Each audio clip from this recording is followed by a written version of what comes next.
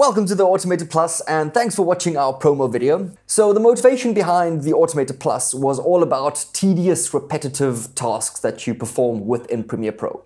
So there are a few things like beat detection or auto edits, or just some finicky things with warp stabilizer that we've seen the need to automate to save you time, firstly to save ourselves time, and then we're like, hey, this is really useful.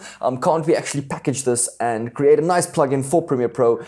Get it out to the world and start saving you time as well.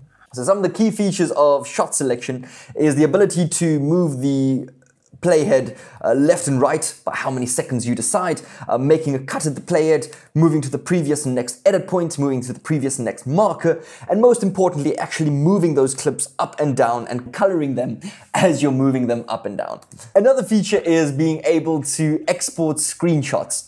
So you're able to add screenshot markers, then export screenshots at all those markers, or export the topmost visible clip of your entire sequence, or exporting the screenshots at the playhead. So I'm going to hit this digit 2, which is going to be exporting all of the screenshots into this sneak pics folder, and this is going to be in the project folder on your PC. So if I hit 2 over here, boom, you can see that the sneak peeks folder is actually going and being generated all of these pics. So this is going to be for all the topmost visible clips of the sequence that we've got, and over here we've done some shot selection, so it's basically all of these shot selections. Another super useful feature that we've included is the ability to do automatic beat detection. So if I execute the automatic beat detection, what the Automator Plus is doing in the background is taking the selected audio, detecting where the beats are, and it'll actually add some beat markers to the current timeline.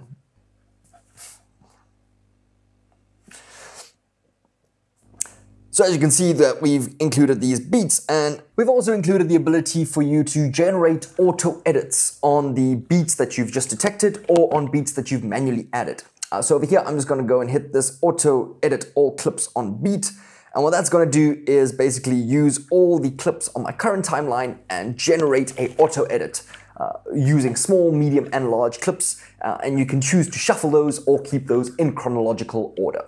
So as you can see, it is adding clips using small clips, medium clips, and large clips, and each time it'll sort of generate a different auto edit for you. So this is great, generating multiple auto edits and just choosing which one works best for you on the beat.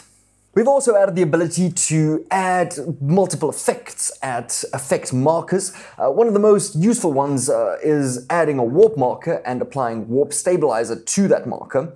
So if I go over here and add warp markers over here, it'll actually go and apply warp stabilizer to each of these clips that you've added the warp stabilizer at the topmost visible one.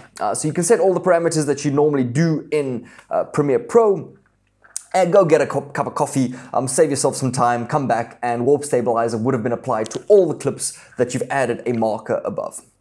If something has gone wrong with applying the warp stabilizer, like sometimes it does for some reason in Premiere Pro, we'll also add a warning marker just to tell you that, hey, that warp stabilizer didn't apply quite well on that clip. Go and check it out. Another feature is to add any custom extend script that you might find online into the Automator Plus and assign it a hotkey.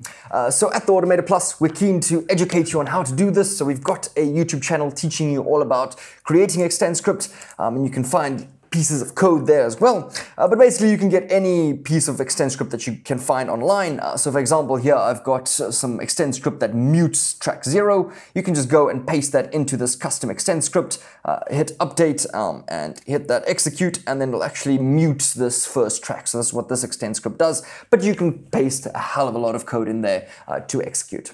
Another feature is the ability to add auto effects. So what these are is actually adding keyframes. So we've added a few default ones.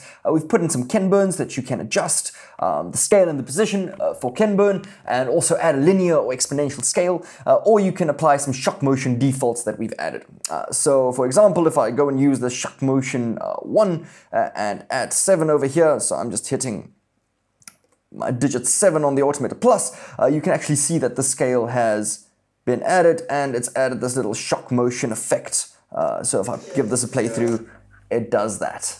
Right, so we are Definitely planning to add a lot more features, a lot more effects to the Automator Plus. So every 3 months, we'll actually be bringing out an update.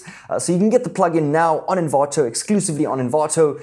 And definitely check out our YouTube channel at the Automator Plus, where we've got all the extend script things to get you going. But also, if you don't know where to start, we've got tutorial videos explaining each of the automations on our website, so be sure to check that out.